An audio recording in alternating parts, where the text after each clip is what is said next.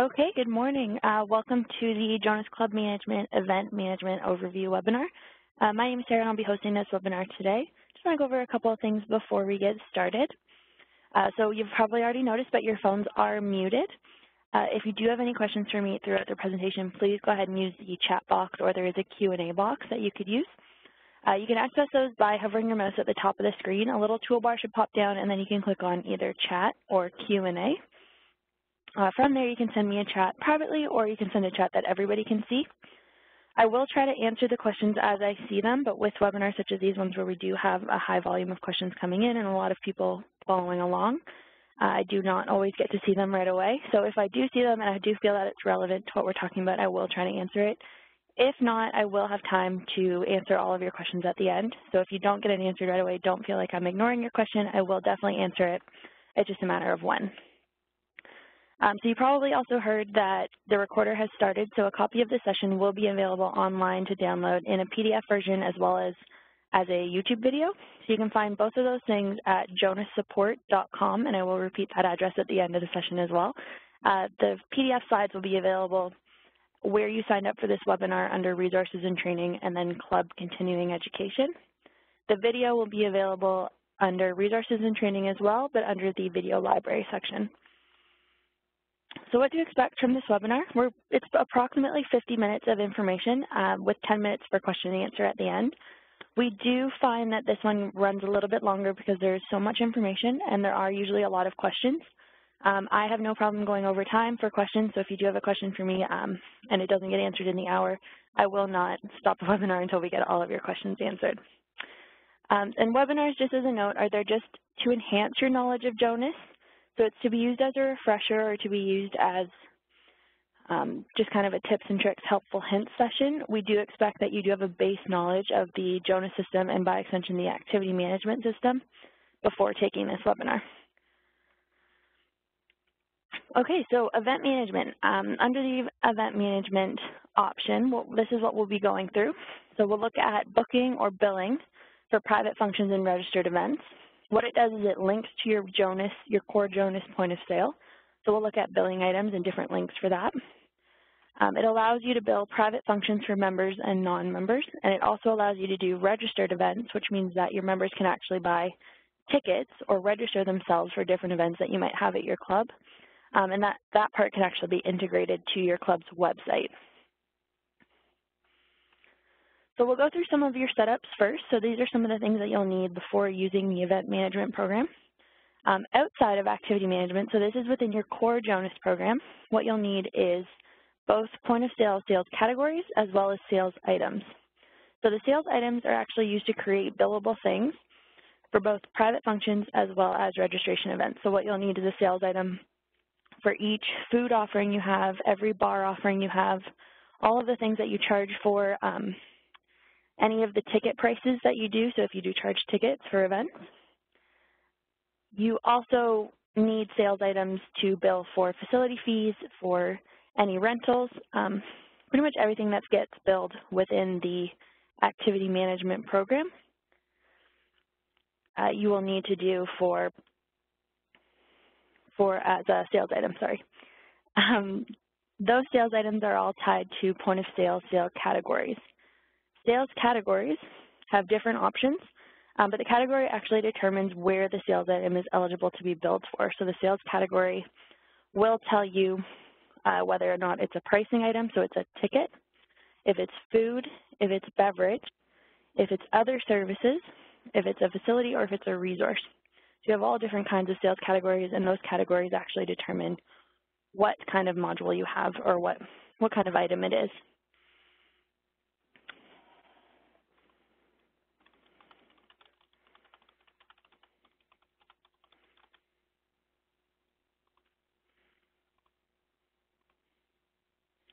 Okay. So from your sales category setup, you'll go to Point of Sale, System Setup, Sales Categories. Under the Other Modules tab is where you'll mark this category as eligible for event management. So you can see all the different options here. The event ones are closer to the bottom, but you do have your other activity management modules. This is where you would mark each category as event food, beverage, pricing, which is your tickets for events, facility charge, resources, or any other services you might offer. So those categories need to be marked as eligible, and the sales items need to be pointing to that category in order for those to be able to be used in activity management. So hopping over into the actual activity management module, so once you have those two things set up, you can go in and start your setups within activity management. So under event management, there are a couple of things that you must have. So the first one is an activity type. Activity type is just your general description of the events and where they can be booked. So typically clubs will have an activity called member events and an activity called private parties or banquet functions. You also need employees and employee groups. So employees are people that can be booked or assigned to events. So you'll have an employee profile set up for all of the staff who are event coordinators, who are event salespeople. Anyone who can be booked for an event needs to have an employee profile. So both of those setups, activity types and employee groups, are under the System Administration tab. So within Activity Management, you'll go to System Administration. The first one is, of course, activity types, and then the second one is your staff groups or staff or employee profiles.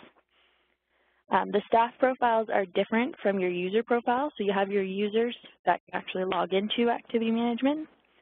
Those users can be linked to their individual staff profiles, or you can have standalone staff profiles.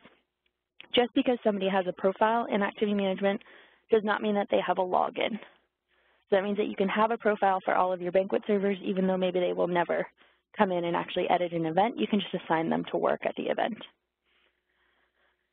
The next thing that you need are seating styles. So seating styles basically are how the party will be set up. So you could have one for classroom style, ceremony style, 10 rounds, cocktail style. And they're just kind of a general description so that you do not have to type for every single event how you want the room set up. We also have, and I will go over this in more detail when we get into the facility, we also have the option now to create layouts. So these are physical representations of how you want the room set up. The next thing that you'll need are task groups. So task groups are just reminders of things to do for an event that you can actually attach to individual events. The groups could be as simple as you have one group called event tasks, or they could be as detailed as these are setup tasks, these are maintenance tasks, these are things to do during the event. You can have all different kinds of groups.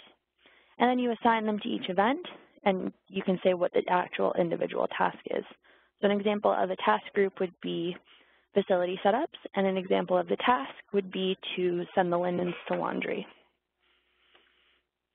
The last thing you need is event stages.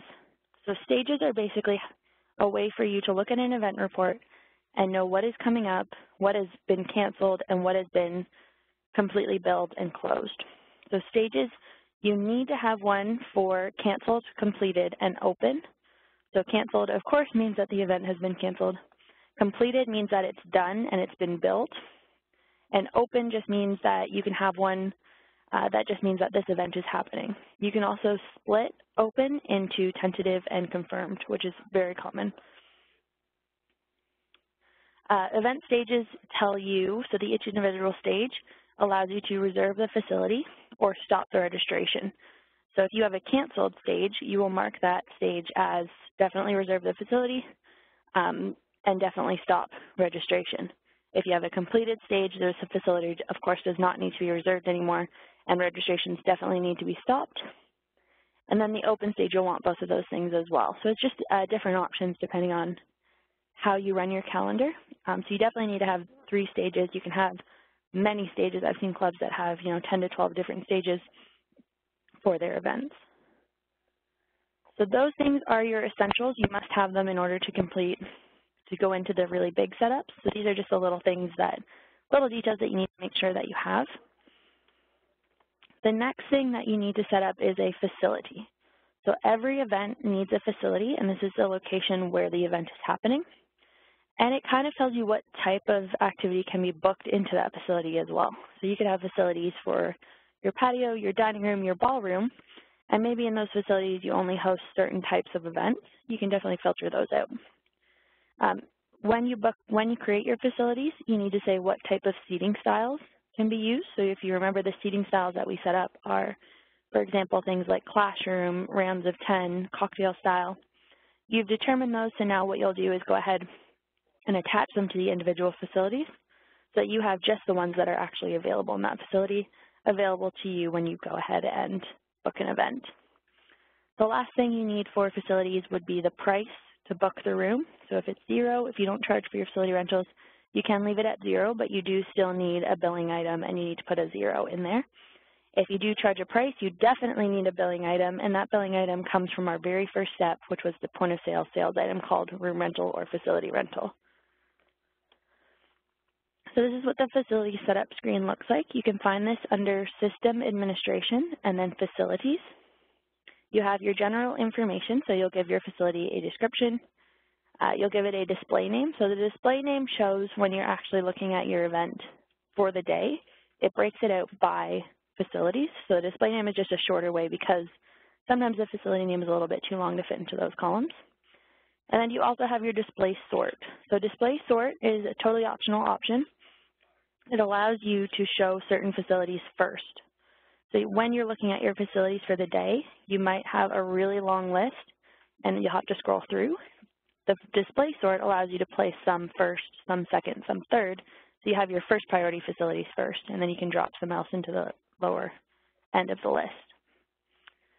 You can restrict this facility by gender. So this, less important for events unless you're doing registration events, but what it is if you have a men's grill, you will restrict it to men. And then that way when they're registering, only men can register and not women, so you don't have to go ahead and remove people from your events or monitor the gender of your registrants. The default sales area. So keep in mind, facilities are shared between all activity management modules. So the default sales area, if you're only using the event management module, can definitely be events. But if you're using spa, court booking, dining reservations, any of those other modules, what you'll need to do is make sure that the default sales area would be the one that's used the most, and then you can override the sales area based on module.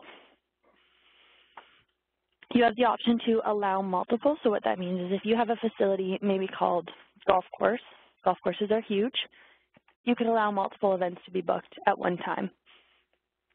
Outdoor facility is purely for information, and then active, of course, means that this facility is active and eligible to be booked. The other option you have under the General tab is called Sub-Facilities. So what that means is you could have a facility created called Ballroom, but if your club has a partition that splits into Ballroom A and Ballroom B, for example, you set up all three things. So you'll set up Ballroom, Ballroom A, and Ballroom B, and then you'll note that Ballroom A and Ballroom B are sub-facilities of the main ballroom. That way, when there's an event booked in, say, Ballroom B, you can't book the main ballroom because half of it is already booked. You can, however, still book Ballroom A. So sub-facilities just allow you to restrict certain facilities, so if one's booked, the other one can't be booked. Once you have your general information set up for your facilities, you'll head on over to the Event Management tab, and you just have to check the box at the very top here. This facility can be reserved for events. Then you have your parameters open up for all the different event options we have for facilities. So the second screen here, in general, just asks you for the sales area to use. So if this is going to be different from the default sales area, when this facility is booked for an event, this is the sales area I'd like to use, which is my events sales area. Then you have your different event types. You will check off what event type is eligible for this facility. Then you can head into the next tab, which is seating styles. This is where you'll add all of those different seating styles that we added in the first step as eligible for this room. So for this facility, we have 4 seating styles that we could do, as well as a maximum number of attendees. So if I'm setting up as 10 rounds, I can only have an event with 80 people. Then you'll head into the tasks. So tasks just means that when this facility is used, this task will be assigned to the event. So linen order, we have to order this linen. We need to make sure that this is done, so it's added as a task to each event. The next tab is activity types. So this is where you'll assign each activity to the facility. So we set up activities in the very first step. You can find that under System Administration Activity Types. These are the activities that we set up, and then we'll just say all 3 of these can be used in the ballroom. The last tab is pricing. So pricing is where you would assign the budget category. So if you are using the budgeting feature of event management, you would assign this as probably a facility budget category. The billing item, so this is the sales item that came from the core Jonas system. And then the pricing, so if it's a member, it's going to cost $150. If it's a retail or if it's a non-member or a guest, it'll cost $250. So just as a side note, this is actually fairly recent now. What you can do for your events is set up facility layouts. So you can set up an actual default layout per facility, and you can also set this up per event. So you can have a different layout per event or per facility. What you'll do is maybe create the layout of the room as is, and then when you go into the individual event, you can edit the layout to be exactly how you want it. So the layout is really just a physical representation of the room. What you need for the facility layout feature is to go to Event Management and then Table Types, and you'll need to create a table type for each kind of table that your club has. So that's, for example, we have 12 top circles, we've got bar stools, we have 4 top rectangles, we've got card tables. So everything that you have to offer that could go on a layout needs to be created here. So what you'll do is go to Event Management and then Table Types. You will click on New and then give your table type a description and then how many seats it has. So this one, for example, has 12. Then you'll go to the Table Layout feature, and that's this screen here, and it will actually allow you to show exactly how this table looks. So for example, this is a 12 top circle. I have a round table with 12 seats around it. I added those seats by clicking on this plus right here, and I adjusted the width and height down here with these little meters. You can also change the texture and the color of the chairs as well as the table. So create little physical tables. Every single kind of table that you have at your club, you will create here. A side note, if you are using the dining reservations module, these table types are shared. So you might already have it if you are using the dining reservations module. Once you have your table types in there, you can go to actually create your facility layout, which is Event Management, Facility Layout. You'll see all my different table types along the side here. All I have to do to get them in is click and drag onto my layout. So this is my restaurant here with all my different tables on it. So this is how I'd like my facility to normally be set up. Those layouts can be attached to facilities to be used as a default, or in the actual individual event setup, you can attach a specific layout for the event. So what that means is you can actually create one custom for the event and print it out so that you know exactly how it's going to be set up, and it saves you from having to write a paragraph of instructions to your staff to tell them exactly how you need to set it up. So the next thing you need is resources. So resources for events are things that can be rented with bookings. So it could be something that the club already has. So it's things like AV equipment, linen rentals, microphones, podiums, screens, things like that. What you can do with resources is actually track their availability. So when you're setting up a resource, you can tell Jonas exactly how many you have. And then what you do is check the box that says track availability, and that will actually track it. So as it gets booked for events, if you have a couple of events happening on the same day and you've used up, say, your 2 microphones, a 3rd microphone can't be rented because the club just doesn't have it. So this is the resources setup screen. You can find this at System Administration and then Resources. Under the General tab, what you need is a description, of course, and then a quantity. So flip chart and markers, we have 2 available to us. And then the quantity is 2, and then you just check off track availability. So what that means is once 2 have been booked, if I go in to book a 3rd event, it actually won't allow me to book a flip chart. From here, you'll go into the Event Management tab, which is right here. You will check off what facilities this resource is eligible for, so maybe we can only bring those things to certain rooms. And then you can go to the task screen and actually attach tasks. So if you are attaching the resource of flip chart and markers, this task, check marker avail inventory, will be attached to the event so you know to check that before the event, and it can ensure that you can offer markers to your client. Then you'll go to the pricing tab, and pricing allows you to set just a standard price for this. First, you need the budget category if you are using the budget feature. Then you need the billing item. And again, this billing item comes from your core Jonas program. It's just a sales item. You can have one sales item per resource, or you can have just one sales item called resources and use it for all of your different rentals. You'll give this a price. So if you are charging your members for these rentals, you will say what the default price is. You can override this per event if you need to.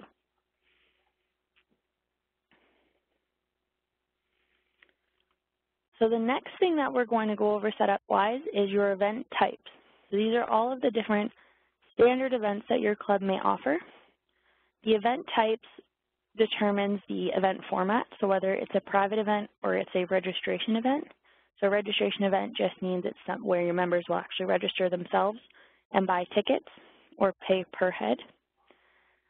It also allows you to show what stages are available for each event type. So all events have stages. They have open, they have completed, and they have canceled. We set up our stages in that third slide where we just went over some of the stuff to do first. So the stages are things like tentative, confirmed, completed to be billed, completed and billed, canceled. You can set up as many stages as you want and attach them to individual event types as needed. Then you have employees. So you'll say what employees can be booked for what event type.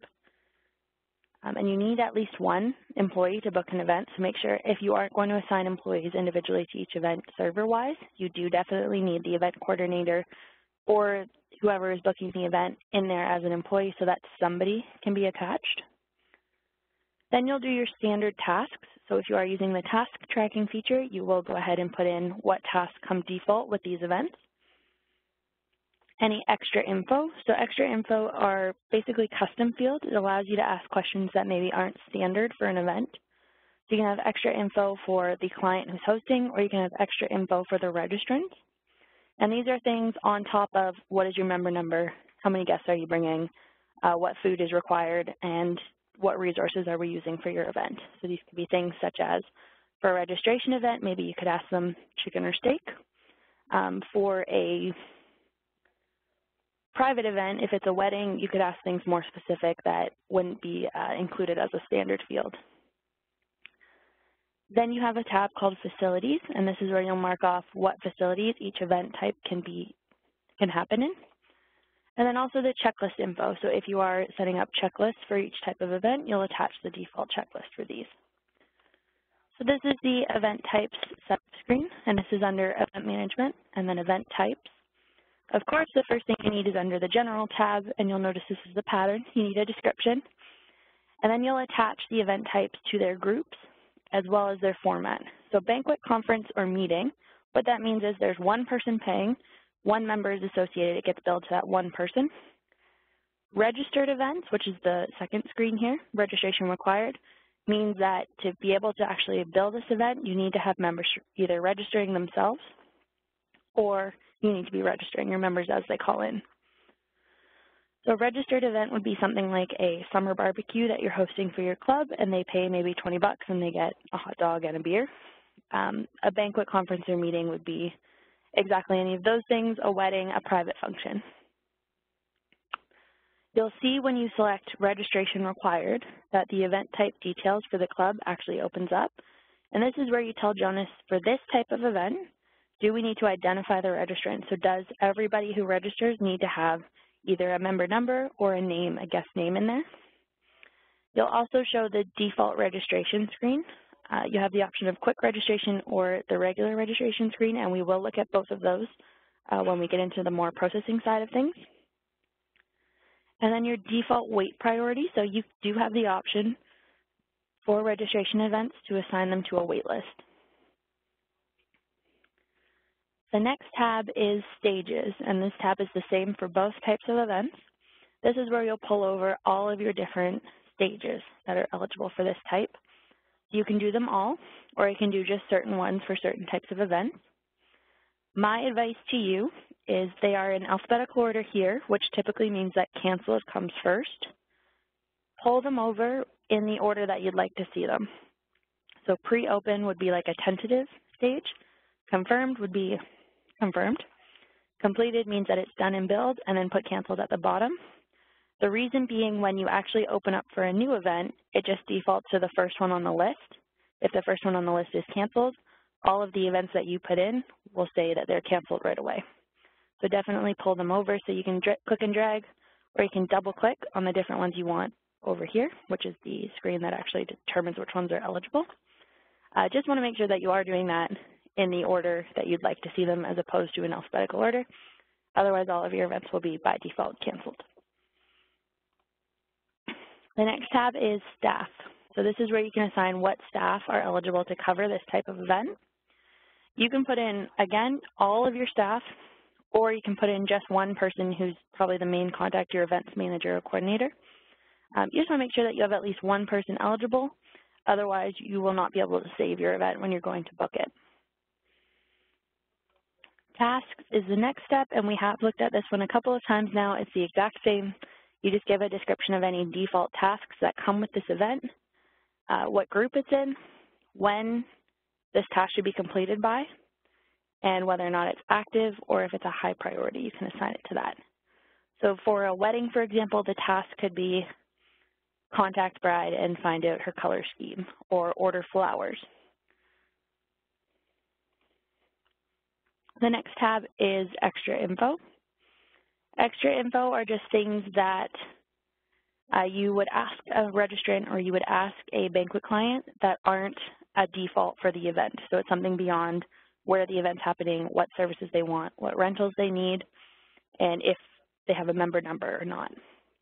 So you can see here we have meal, so this could be a registrant, so if they need a meal or if they are bringing their own food, they would check that off. We have a couple of other checkboxes here. So you have different options for the extra info.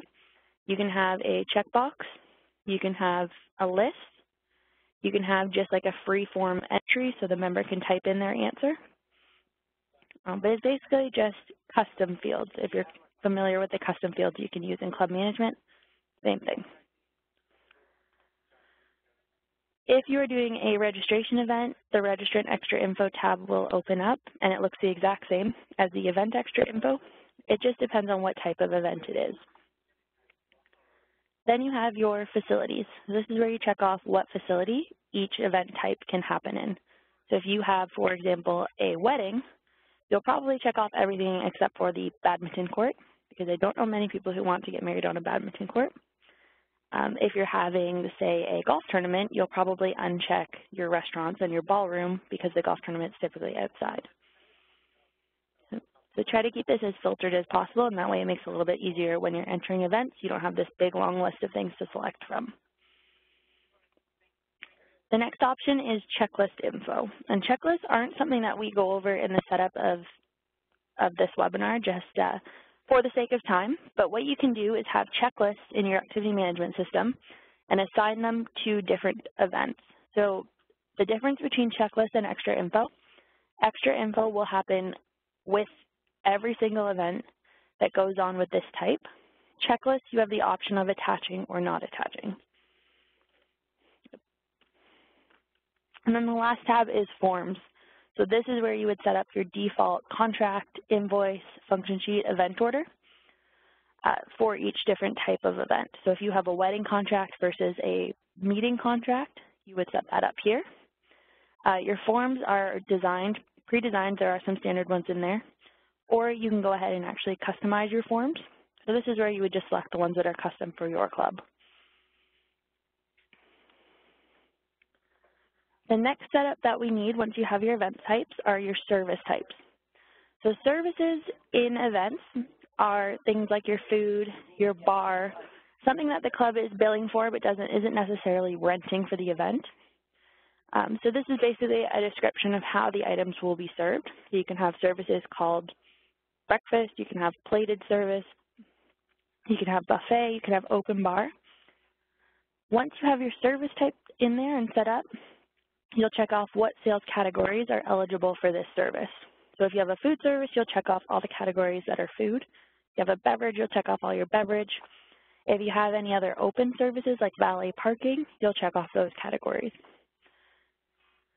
This just helps to keep it clean when you're entering in your events so that when you're going to put services and attach them to your events, you don't have a big long list of every single sales item that you have in there that's eligible for your events. So this is what the service type screen looks like.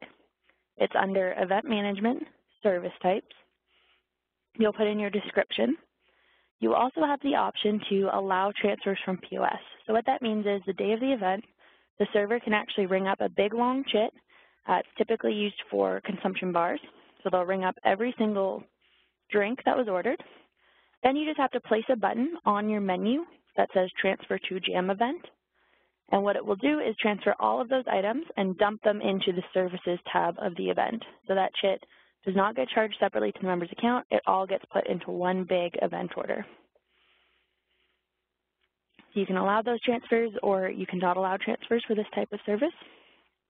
Then you'll go to the Sales Item Categories tab, and this is where you'll check off just the different kinds of items, and these all come from your core Jonas program that are eligible for this service. So in this case, it's beverage service, so we've only checked off bottled beer and draft beer, and I assume there will be more checked off if I scroll down. The next thing that you can set up are event menus. So event menus are basically your library of service items with the description and their sales items. So it makes it a little bit faster if you offer, for example, packages. So if you have a package, say it's a barbecue buffet, and it always includes hot dogs, hamburgers, assorted salads, dessert station, french fries, bottled pop, you can attach them all to the menu and then attach that menu to a booking, and it saves you from having to enter in all of those sales items individually. So for example, here we have set up the event menu of Continental Breakfast. This includes these 3 sales items. Every time I attach Continental Breakfast to an event, it will actually attach these 3 sales items for me. So I don't have to worry about doing that each time. If you have packages where maybe it's like a choose 4 of these 5, you can actually go ahead and put them all in, and then for each event, add them, and then just delete the lines the member didn't choose. So event menus is set up under event management, and then it's called event menus. It's just a button up in your ribbon. So the next thing is the budgeting tab. So budgeting it's completely optional. It's not something that you need to use, but it is a really helpful tool. Basically a forecast for the cost of the event. So it gives you the ability to put in all of your costs, put in your expected revenues, and look at a real profit and loss for each event. The budgeting information shows up on one of the reports, so you can see it for all of your events, or you can see it for just individual events per event. So you need budgeting categories first. So you can set up categories that are as detailed as beer, liquor, wine, or you can set up categories that are a little bit more broad, so you can have one for beverage, one for food, one for labor, and one for facilities. You'll give your category a description and then your reporting type. So your options here are beverage, food, facility, other services, and resources. And then your costing method, so how you'd like this budget to be cost. If you go to the sales item categories, you can actually check off what items are eligible for this category. So it really just, what it's asking you there is what items make up each line on your budget report. The costing method you can put in as a manual entry if you'd want, or you can do it just as a percentage of sales. So if you want to use this tool as very general, but you don't want to get into the detail of having to attach every single cost to every single item, you can do it just as a percentage, so on average 25% cost on beer. The next option is standard phrases. And standard phrases, again, is under event management, and then it's just a button called standard phrases. It'll be in your setups options. These are things that are repeatedly entered. So these are things like your policies, any kind of dress codes, your cancellation policy, any kind of disclaimers. So you can set up standard phrases. So instead of having to type this description every single time, you would set it up once as a standard phrase. And then when you're actually entering your events, in the notes field, if you just right-click your mouse, you have an option of selecting those standard phrases, and it will actually populate with the description that you've typed in. You only have to type it once, and you can attach it to each event. The next tab is pricing codes. And again, this is under Event Management, and if it's on your ribbon, it's a little gold circle called Pricing Codes. If it's not on your ribbon, it'll be under the Setups menu, and it's just called Pricing Codes. So these are the different types of prices for registered events. You can have them really broad and say adult, child, guest, and senior, or you can have them very specific per event. These are basically just what your members are paying to be able to register and come to club events. So again, under Event Management and then Pricing Codes, we have the description. You'll give your POS item, so what item you're using to sell these different pricing codes. And then you can actually classify this by age. You don't have to, it's definitely not required. It's just an option for you to make it a little bit easier to register members. You can also automatically apply pricing codes based on different ages. So the ages are determined in the member's profile if they have a birthday on file. You can actually have it automatically assign a member their pricing code so they don't even get the option to register as an adult, child, etc. So you can set maximum ages for different pricing codes if you'd like.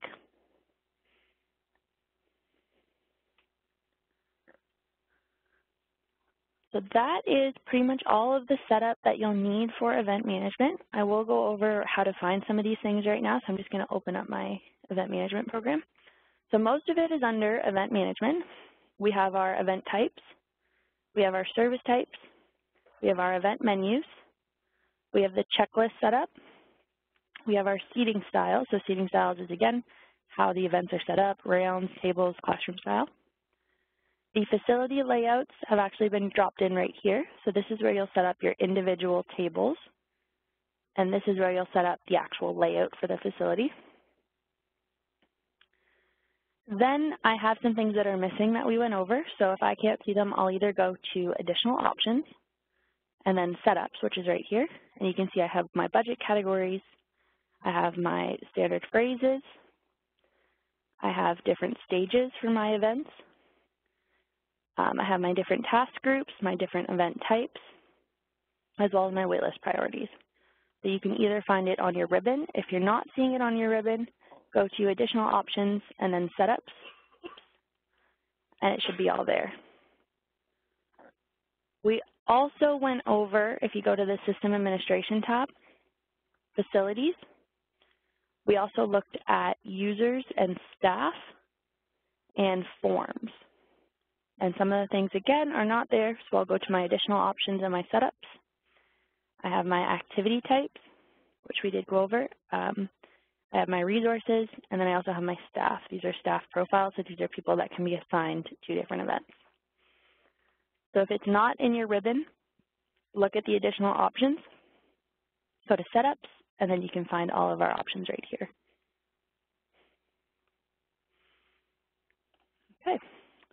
Okay, so we'll get into some of our event setup now. We're going to start with registration events. So to set up a registered event, you need to know when the event is, where the event is and how you'd like it set up, what type of event it is, whether or not you need to know exactly who's coming or just numbers, when the registration opens and closes, and this is for online as well, what the price of the event is, and who is the employee associated with the booking. Those are the things that you need to know. You will not be able to save your event unless you have this information. So you need the date and the time, you need the facility, you need the type, you need the parameters for registration, so whether or not I need to give you my member number right away, or if I can just say I'm a member and I'm coming, as well as any guests that I'm bringing. We have our pricing tab, which is I need to know how much it's going to cost, and I need to know if we're offering adult versus child pricing. And then I need to know who's in charge of this, who's the responsible booker. The optional information would be the banquet event order, so what food is going to be offered at this event. the employees who are actually working the event, any checklists or tasks that will be associated, as well as the resources, so the club resources or rentals that will be offered. That's optional. So to register members for an event, you can add members and guests. You can use the quick registration, so only the person who is booking is required to be identified. So what that means is all you have to do is put in the actual member number and say this member is bringing 2 members and 2 guests. Or you can book with the registrant identification screen. So this is everybody needs to be identified. So if I'm a member and I'm bringing 2 other members and 2 other guests, I need to give you the 2 other members' member numbers, and I need to give you my guest information as well. This is your event registration screen. When you go to register members for the event, this is what you'll see. Starting at the top, you'll see what kind of event it is, and you can actually have multiple events on this screen, so you can be registering members for multiple events at the same time if you'd like. This is step 1, make sure you have the correct event, so this is our wine and cheese night. Step 2, select the registrants for the selected event. So this is the quick registration screen here. I've given my booking owner, who is member number 11, and I've said that he is bringing 4 members, no guests. I don't need to identify those other 3 members. It gives me his total cost. If this is correct, I've confirmed it. I will go down and click on either register and continue or register and close. So register and continue just means I'm going to keep registering members, keep me here. Register and close means I'm done, exit out, I want to do something else. Once he's registered, you'll see up at the top, these are all of our registrations. So we see Robert Smith here, he's my booking owner. And then we have client 2, 3, and 4. They have not been identified, but he said that they're coming. So I have 4 people registered, and they're listed up here.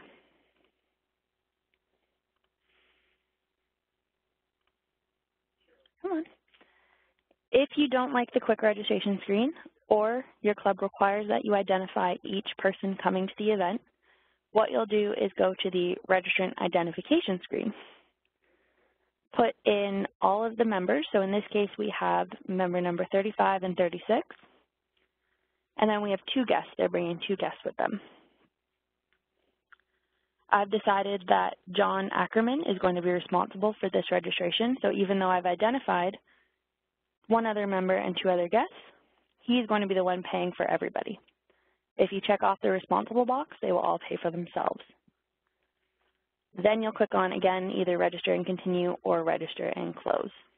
And they will be added to our list. So you can see now we have our 4 other registrants. We have 2 people that are guests, and then they're all under the same booking number.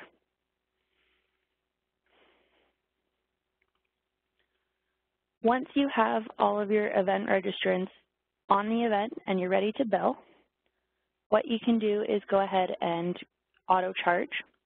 So you can actually create chits for the event by clicking on auto charge. You have the option to close them all, or you can leave them open.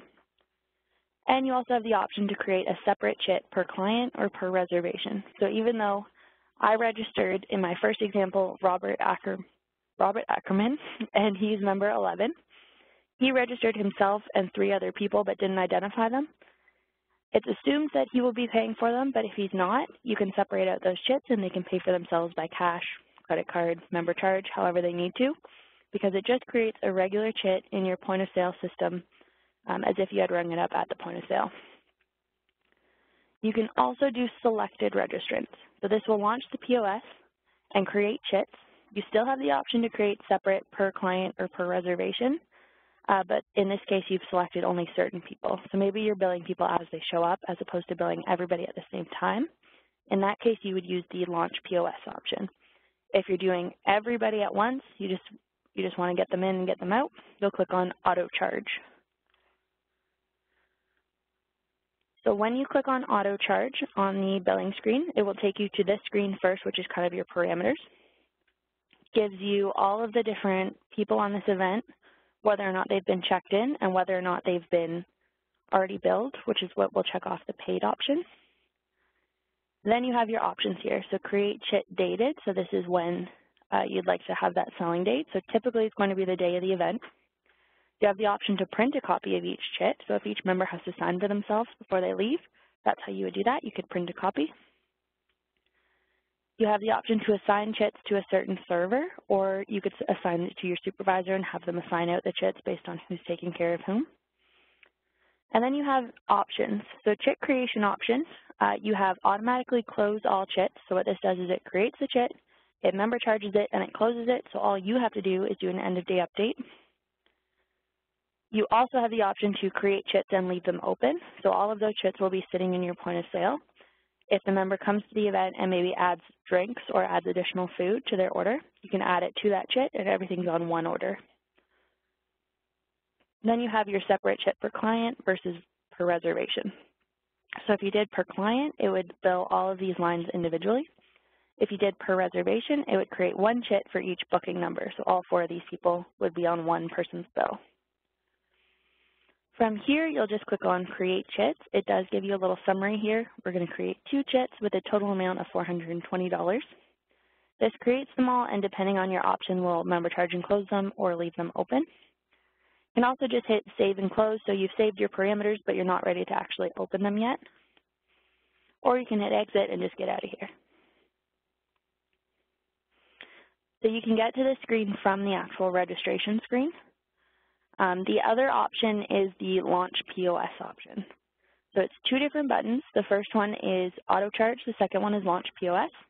Auto Charge does everybody. Launch POS just does certain members. So in this case, we've checked off just the members in booking number 2. Clicked on Launch POS, and I will show you that button. And then what happens is we have a similar parameter screen. We can have the option to create individual chits, or one for just the people that we've selected. And then you'll click on Launch POS. Does the same thing, takes you to your point of sale, creates an open chit, but you don't have the option to automatically member charge and close it. You do have to do that manually on your menu. So the difference between the 2 options, it's just two different buttons that you'll push. So this is your registration screen. The first button is this one, which is the Auto Charge POS. It's a little bit more modern. It's faster. It looks like a little touchscreen phone. That one will do everybody. The second one is this old style cash register. That will do just one person that you've selected. So Launch POS just does the one person or group. Auto Charge does everybody. Okay. Once you have those chits created for your registration events, it's really just doing an end of day update, and it's just like a regular point of sale day. You'll see it go onto the member's account, and you'll see it post to your GLs. At that point, the event will be closed. Moving on from registration events, we'll go into our private functions. So private functions, to set that up, what you need to know is who is the person to bill for the event, when is the event, where is it happening, what type of event is it, and who's the contact for this, or who's the event coordinator. Once you have that stuff in, you are able to save the event, but you will have to go back in and add your services and your resources to the booking to actually create an accurate BEO. So on your private function detail screen, when you open it up, you'll have a number of options. The first thing you need when you're creating an event, of course, give it a name, give it a type, and give it a date and time. And this is the same for registration events as well. Of course, the type will be different for registration events. In this case, it's just a birthday celebration. And then the first tab that you have is the summary tab. So these tabs are pretty much in order, so you should be following them in order to enter in your events, except for the other tab. That one you might be back and forth between. So the first tab is the summary. It gives you by facility what services and what resources are happening in that facility. Then it gives you a little financial summary as well. So the facilities, the food, the beverage, the other, and the resources with their taxes and their service charges and their gratuities, and then a total. It gives you a grand total for the event, shows you any deposits or payments that have been made, and then it gives you the balance due at the very bottom. So this is really just a quick look at the status of this event. From there, you will go to the Client Info tab and just attach the member number or the guest information. So Client Info is basically just who's hosting this event. And then you'll assign your facility. So your facility, of course, is where the event is happening. Each event, in order to be booked and accurately booked, needs services. So the service entry screen is twofold. There's two spots to put things in. There's one at the top, which is where you'll select your service type, which we set up at the very beginning. So the service type basically tells you what kind of services are going to be under here, so whether or not it's your plated dinner, your buffet dinner, your open bar, your consumption bar, where it's happening, so you assign each service type to a facility, and when, so what time. The default will be the whole event, so if it's an event from 5 to midnight, you will see the service listed from 5 to midnight. You can edit it, so on your BEO you have a little bit more detail. So maybe dinner is from 5 to 7, then we'll have cocktails from 7 to 9, and then from 7 to midnight we'll have hors d'oeuvres, walking around, and open bar. Once you have your service type in there, you'll move to the bottom section, and I will show you a visual of this, to actually add the individual sales items to your service. So you need the description of the item, you need the quantity, and you can actually override the price based on each individual item. So this is a service entry screen. You'll see up at the top, I have 3 different kinds of service types. These service types house different services down at the bottom. So right now I'm looking at past hors d'oeuvres, which is going to be the Mediterranean seafood hors d'oeuvres. If I had clicked on open bar, it would actually change what appears down here. You have 2 options to enter in your services. You can do the individual sales items one by one using this list, or if you click on item selector, it's a little bit faster. It shows you all of the items, and then you just double click on the ones that you want. Pure preference, I've seen it about 50-50 who likes to use what, but 2 different ways to enter in your services there. The next thing you need for your events are your resources. So your resources, it looks the same, the entry screen, but you have the option for your groups to actually type it in as you wish.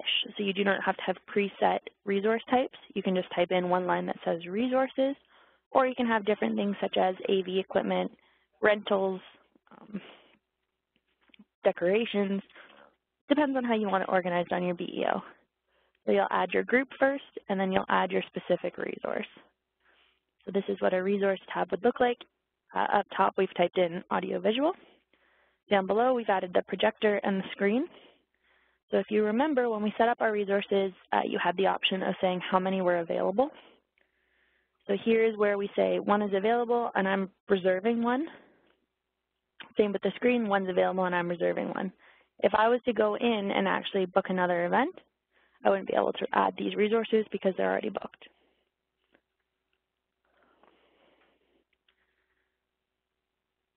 The next thing that you'll want to look at for your events are the forms. So you have your contracts, you have your event orders, your invoices, and your function sheets, as well as any other forms that your club might have that are more specific. So these forms are typically designed per club. So we have some standard ones in there. But what you could do is add your logo, add your own wording, change the structure of them, depending on what your club's needs are. From here, you can preview the form. So you can, as you're putting in event stuff, you can actually preview the event order, preview the function sheet. You can print them, which sends it straight to a printer, or you can email them. So you can actually email from here the invoice to the member, as long as the member has an email listed under client info.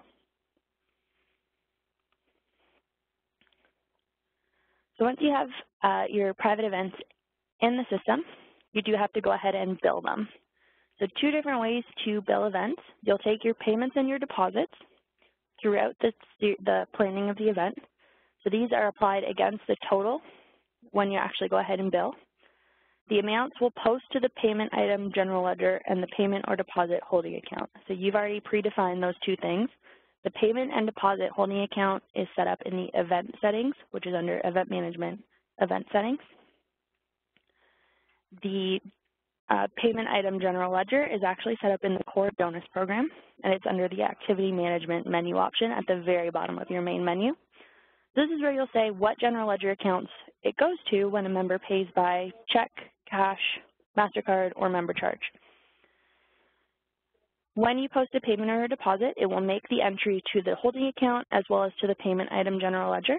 When you actually go in to bill the function, it will move the amount from the holding account to the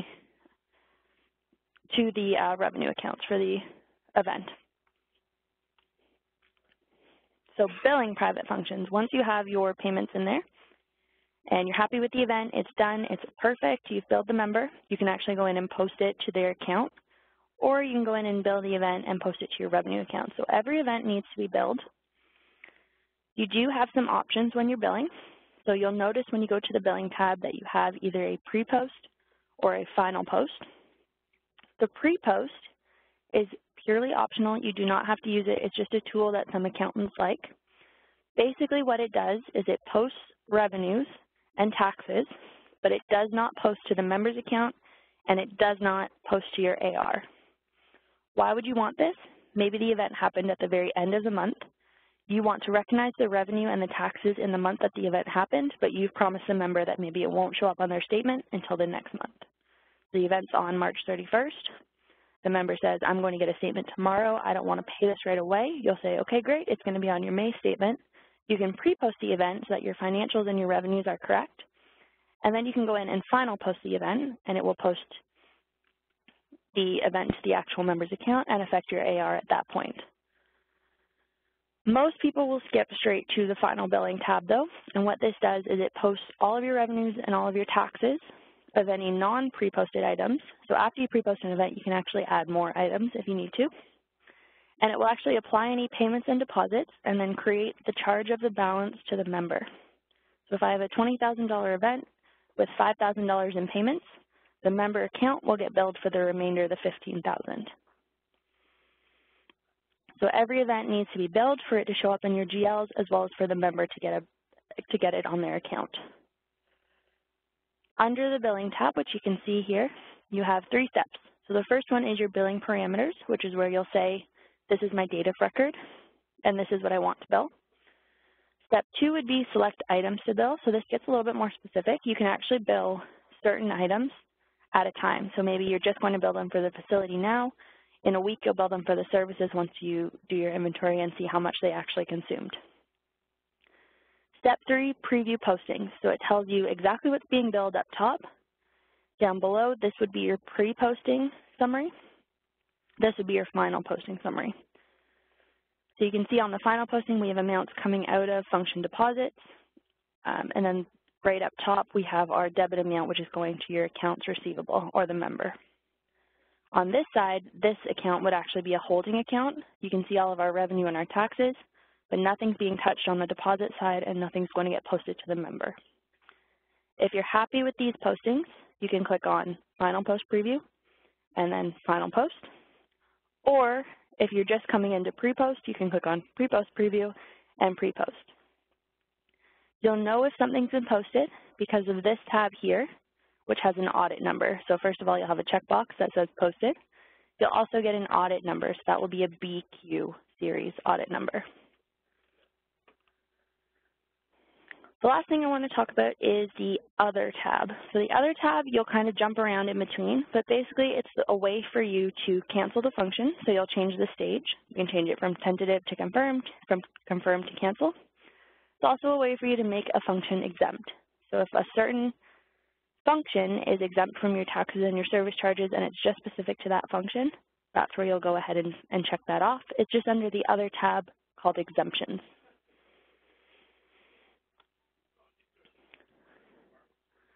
One thing to note is the budgets. So budgets is kind of an afterthought because not a lot of people do use it, but it is a really great tool for you to be able to track your event profit and loss. It's not an official, it doesn't look at your GLs, it doesn't look at your budget entered in the core Jonas system under your general ledger module. It's just a way for you to kind of track how much or what you have available for budgets. So based on the categories that you have set up and the items actually entered into the event, the budget amounts will populate on the budget calculation, or it gives you the option to actually enter in the cost. So you'll set up your budget categories for, say, food, resources, facilities, and labor. And then you can actually enter in either what you're expecting to earn or just enter in the cost of those items. It uses what's actually attached to the event, looks at what you've entered in for the cost, and it gives you a profit.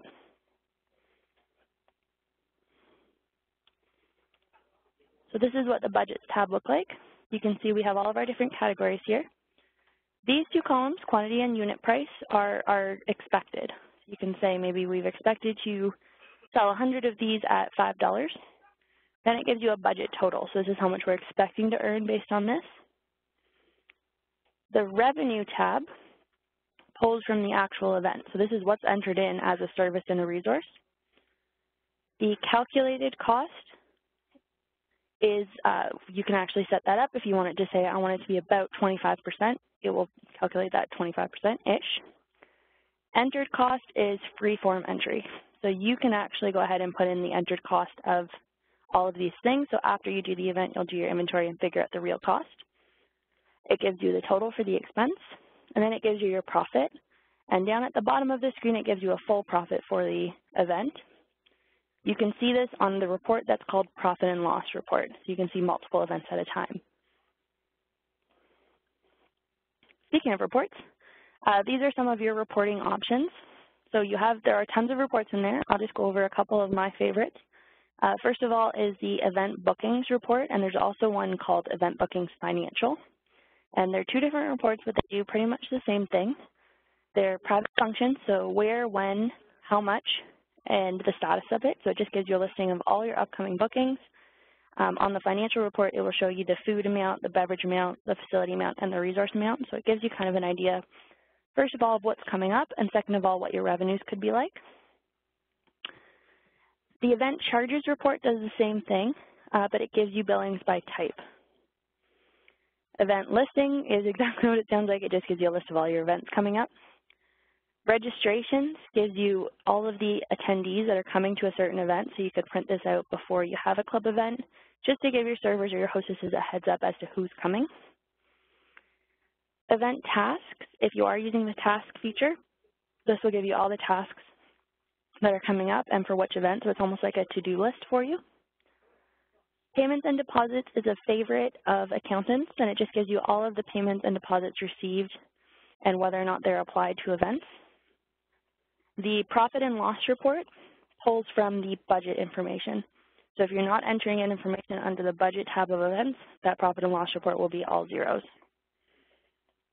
And then you have your registration log, which is basically just an edit log of all the people that have registered, so you can see who registered certain members, who adjusted their registrations, who took them away. You can find all of these reports either on your modules toolbar underneath reports, on your main ribbon underneath or on top of the reports option. And that is all of the content that I have today. I apologize, we did go over time. Before I unmute the phones, I'm going to go ahead and look to the chat box and see if there's anything there that I did not answer. And then I will go ahead and unmute the phones and allow for questions. Please, if you do not have any questions, mute your phone because there are a lot of you here and the background noise is going to be quite loud. If you have gone ahead and put me on hold, please hang up instead. Don't put it on hold because the hold music is very annoying and it takes over the whole broadcast.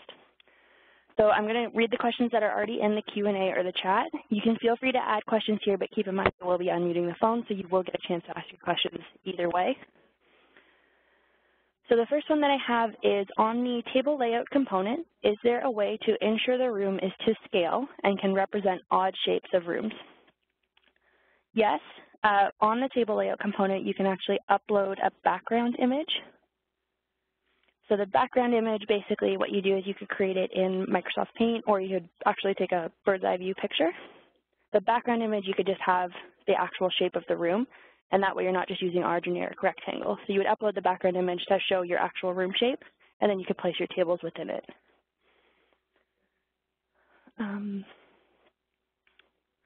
All of the examples you are showing are a Windows type format. Our system does not look like yours. Is your system in Outlook mode view? I actually am using what we have a product called Encore, which has event management, and I am actually using that as my examples. And I'm only doing that purely because it was accessible to me when I started this presentation, but it is the exact same thing. So this is how the JAM module looks. That question I'm a little bit confused about, so I might put that one on hold so that I can talk to you when I unmute the phones. Can you please show us what a BEO looks like when it's generated in the program? Yes, I can. Let's go back to my private event. So your BEO, of course, is going to be specific to your club. Not every BEO looks the same because you can have it made just for your club. This is just an example of one that Jonas uses. So I'll use the Jonas standard event order, and I'll just preview it here. So again, this can be totally customized based on your club. We can add your logo. We can structure it. But this is just an example of what one would look like. Here we go, and they keep popping up on my, there we go. So we have, of course, please ignore the top. This is just a template. I have not done any editing to this. You can definitely change this based on how you want it to look. But basically, you have your booking information. You have your facility. So this is my facility, and this event actually has setup notes attached. We have our food. We have all of our different, so our buffet dinner with all of our descriptions, our quantity, our price, and then our totals. More food. Then we have our beverages. We have any other services, any resources. So these are our equipment rentals, our valet, our labor. And then we have a charges summary at the very bottom. So this is just a very generic one. Can be totally customized for your club if you'd like, but that's just kind of what the standard is, what Jonas kind of comes with. The next question I have is, many members want their private functions to be charged to a credit card. Can you show those steps? Also, can items, okay, that's a separate question, so we'll do that after. Okay, so the credit card, activity management does not actually charge credit cards within it. So what you would have to do is charge the credit card outside of Jonas or charge it at your point of sale. And then we'll create a payment item in here called credit card and put the GLs in that. So that is a little bit more specific. So I unfortunately cannot go through the steps of that because I don't have a credit card processor set up. But basically what you need is to charge the credit card outside of Jonas just with your credit card processor. Within here, we'll have a payment item or payment type set up for credit card payments. And then it's the exact same as when you process a check or a credit card. The second question is, can items within the event be allocated to separate GLs? Yes, those items are all attached to sales categories, and those categories determine the revenue GL. So your food can go to one category, your beverage can go to a different category, and those categories can all point to different general ledger accounts. The next one I have, for member events, can it be set up so 50% of food costs can be applied to their prepaid minimums?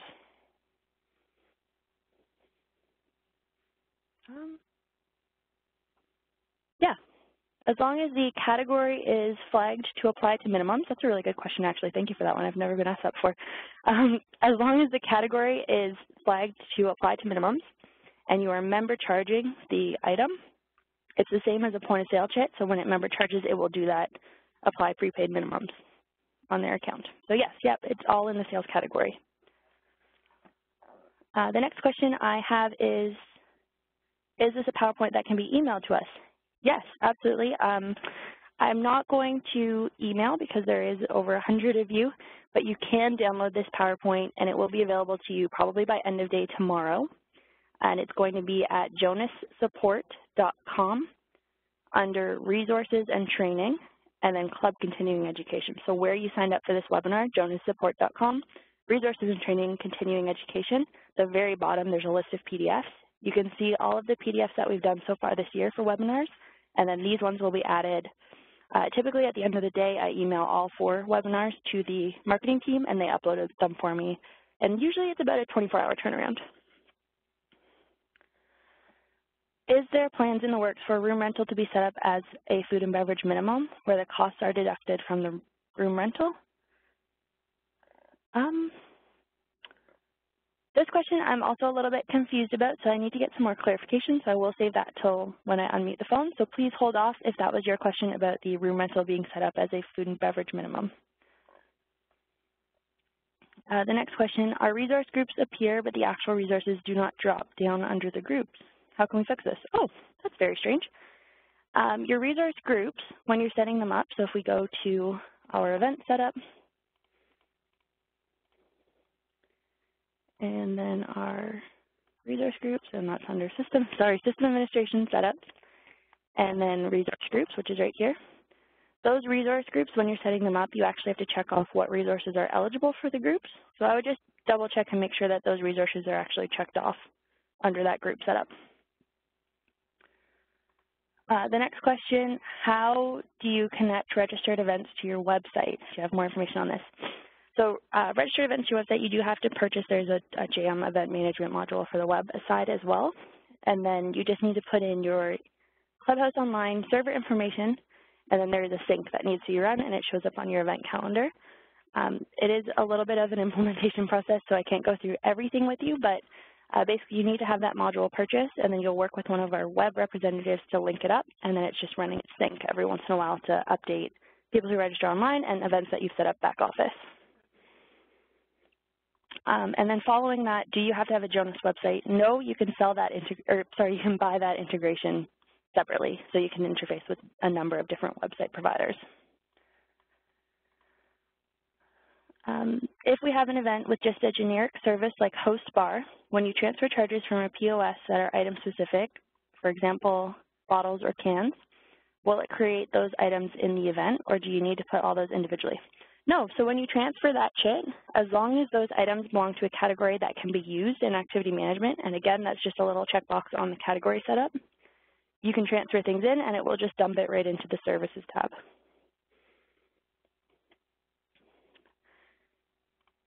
And for the person that's asking about their resource groups not showing up the actual resources, as long as they're checked, they definitely should appear. So that sounds like kind of a weird case. If you want to go ahead and privately message me your club name, I can definitely log a call with support because it sounds like something's going wrong there. And that seems to be the questions I've quieted down on the chat, so I'm going to go ahead and unmute the phones if you have any live questions for me. Please remember, if you don't have any questions, mute your phone because the background noise does get a little bit overwhelming.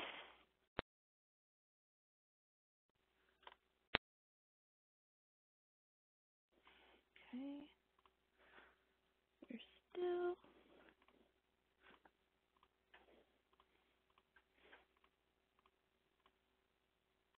Line unmuted. Okay, so line should be unmuted now if anybody has any questions for me at this time.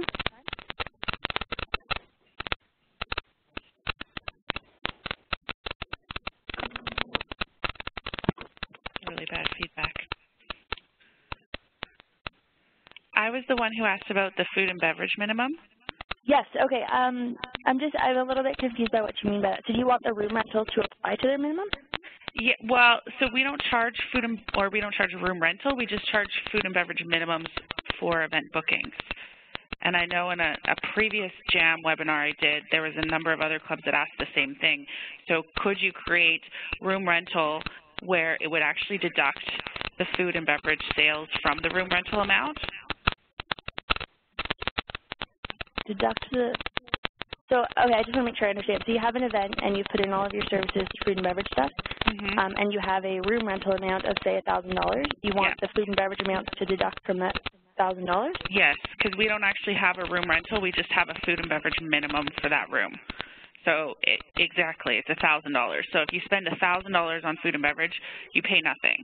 But if you were to spend $500, then that room rental would actually end up being $500 because that's how we're set up. And I think there was a lot of other clubs last time, I'm certainly talking like at least a year ago, that work on the same format.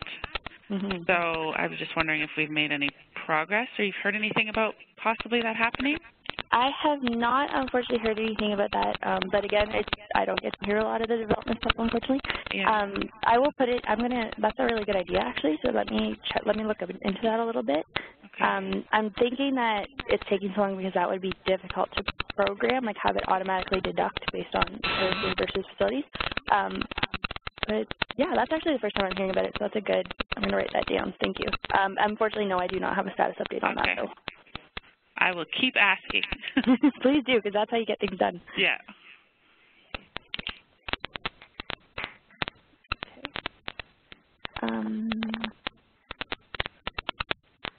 Do we have any other questions for me at this time?